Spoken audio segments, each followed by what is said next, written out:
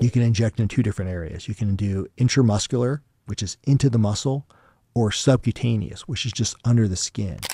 And both work really well. However, based on previous studies, intramuscular formulations tend to be favored as these achieve higher peak testosterone levels, faster time to peak levels, and a shorter half-life. Kind of go away in 173 hours when compared to the subcutaneous testosterone injections. So I don't think it's bad to do the subcutaneous injections.